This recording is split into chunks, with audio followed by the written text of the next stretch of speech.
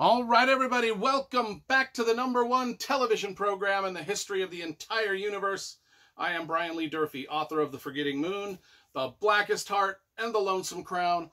All three books published by Simon & Schuster's Saga Press. Today I'm here to review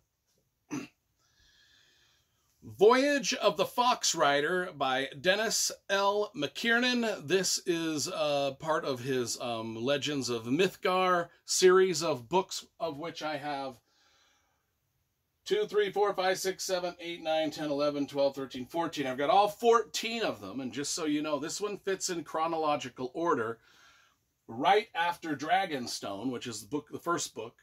And so this is book 2. And not that you need to read them in any specific order, because all of his books are standalone novels just within the same universe, or the same fantasy realm.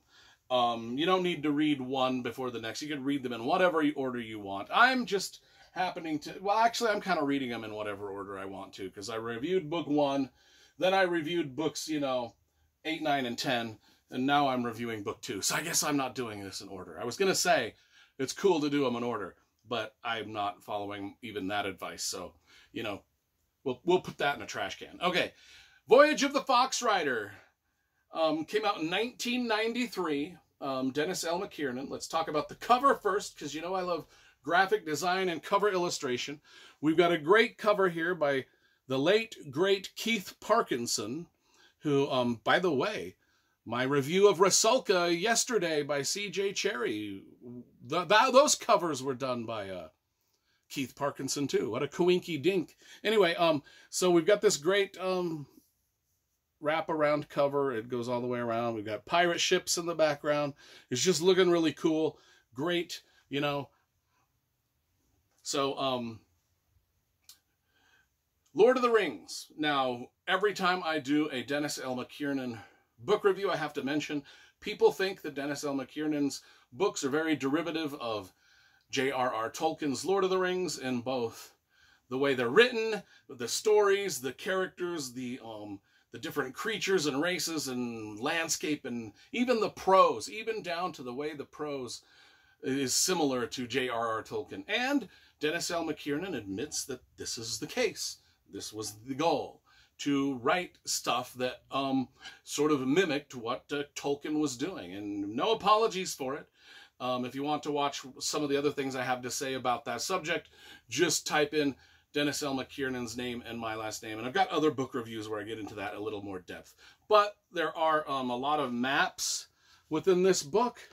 There are a lot of little pages of history, like little prefaces and a little glossary in the back, just like Lord of the Rings.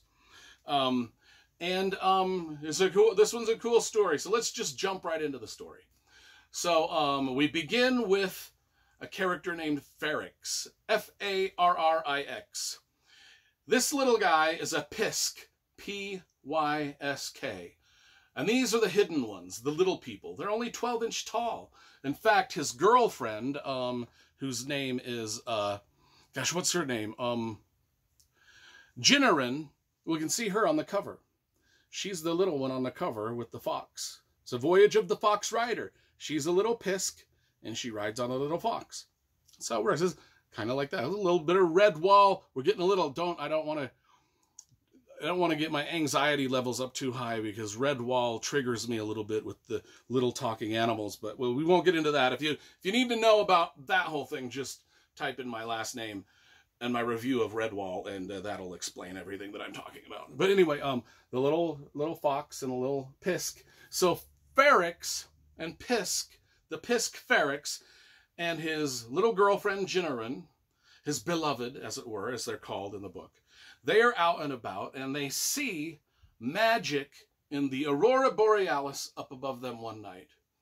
This intrigues Ferrix, and he goes out on a quest by himself, with begrudgingly, Mckiernan sort of lets him go. She knows she's not going to be able to stop him. She doesn't want to go with him, but she's like, he's going to be restless till he figures out what the magic in the Aurora Borealis meant.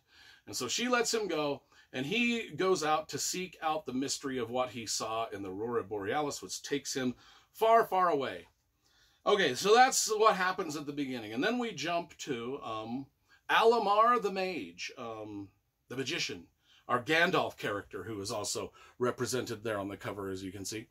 And he is just sort of minding his own business in his own little laboratory, as wizards do with all their little bubbling potions and whatnot.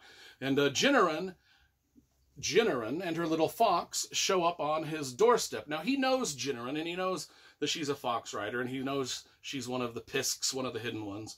But he's delighted to see her, but she says, hey, my boyfriend Ferrix saw something in the Aurora Borealis, and now he went off to find it some time ago, and he's not returned. I haven't heard from him. I need to seek him out. I need to go find him. He might be in trouble, and you need to come with me. And so Alamar the Mage is intrigued by a lot of things that she says, and some things that I didn't mention, and some other things that are going on behind the scenes. And so he's like, well, I will go, and I will help you on this journey to go find out what happened to your boyfriend. And as they go, they meet a whole cast of characters. They meet a fellowship of characters. There's Aravan the elf, who is the sea captain of the ship that they take, because they do have to do a lot of sailing. There is Bokar, the dwarf, the arms master of the ship, of course. There's Jakku, he's kind of like the black man. He's represented right there. He's one of the main fighters on the ship. And then there's Alis, who's a seer, who is actually the daughter of the wizard. And they've got an interesting relationship, kind of like a love-hate relationship between father and daughter. Daughter has daddy issues. That's all I'm going to say. Anybody that has a wizard for a father is bound to have daddy issues. I mean, it's just inescapable. So anyway, all of this quest, this fellowship to go find Jinnerin's missing boyfriend, is all sort of wrapped around a bigger thing where the Master of Evil is summoning a new Dark Lord into the world, a new Sauron, as it were. And there's an evil guy that is summoning him, and this has to do with the Borealises and magic in the sky and different gemstones and weapons, and you know how it is. All the magic talismans, all the cool Lord of the Rings type stuff are showing up in droves in this book, and I love it. I, for one, enjoy Dennis L. Mckiernan's books specifically because they give me that Lord of the Rings sort of it. They scratch that Lord of the Rings itch when I need that itch scratched. And this one was a really good, rousing adventure. It was like Fellowship of the Ring on the high seas and then onto land, and then there's a Dark Lord and everything. And it was pretty cool. I give this a solid 8.5 out of 10, and it fits right in with all the other Dennis L. Mckiernan books just perfectly. So Voyage of the Fox Rider, everybody.